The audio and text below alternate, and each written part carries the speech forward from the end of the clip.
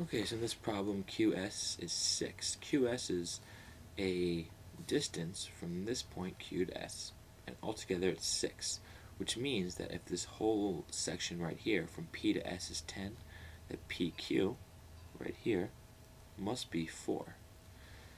Now that we know that, we also know QR is equal to RS. So here's QR, this little section, and it's equal to RS right here.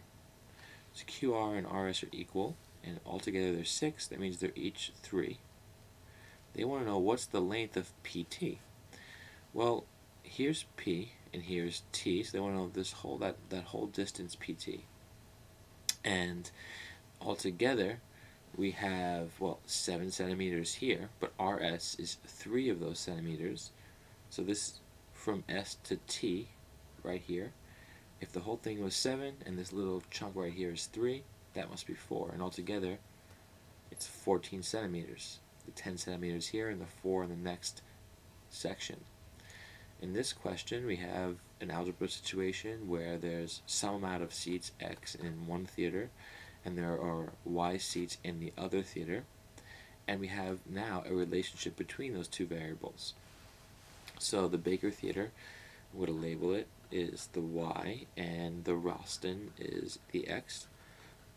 So the Baker Theater has 3 more than twice as many seats as the Ralston Theater, which means if we knew the amount of seats at the Ralston Theater and we added 3 more to that, then twice as many seats as they have, we would get what Baker has.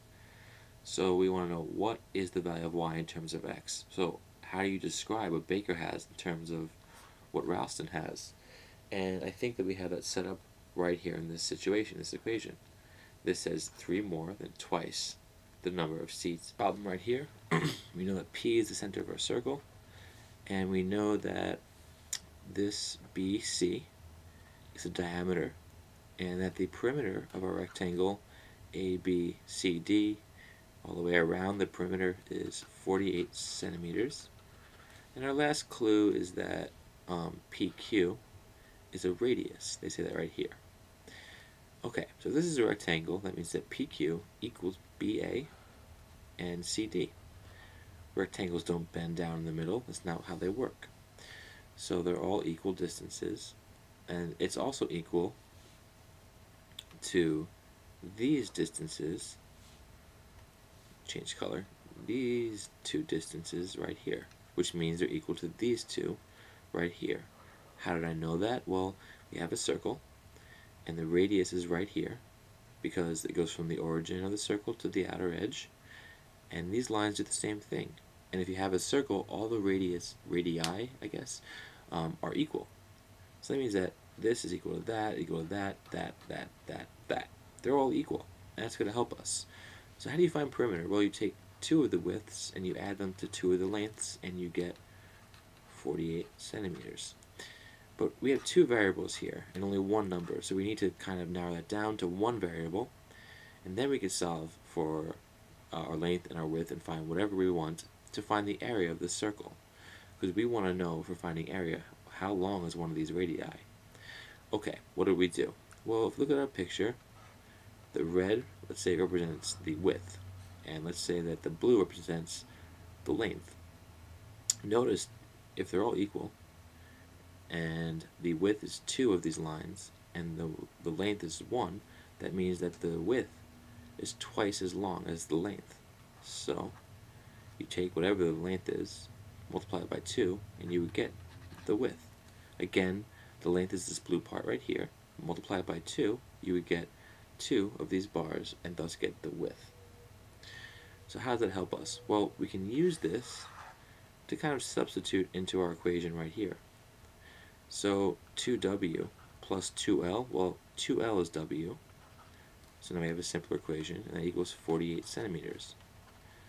If we have 2 W's and another W, we have 3 W's, equal to 48 centimeters. And we divide by 3. 48 divided by 3 is 16. And again, I did it fast because I knew that 3 goes into 30 10 times, and there are 18 left over in 48, so W is 16. So the width is equal to 16 centimeters. So what does that mean? Well, we said this whole thing right here is the width. So that means that the radius is going to be 8, half of the width or diameter, because the radius equals 1/2 of the diameter. So in this case, 8 is our radius. We use the formula pi r squared to find the area of our circle, which is pi times 64, 8 squared. And there it is right there, 64 times pi. Remember, pi times 64 is the same thing as 64 times pi.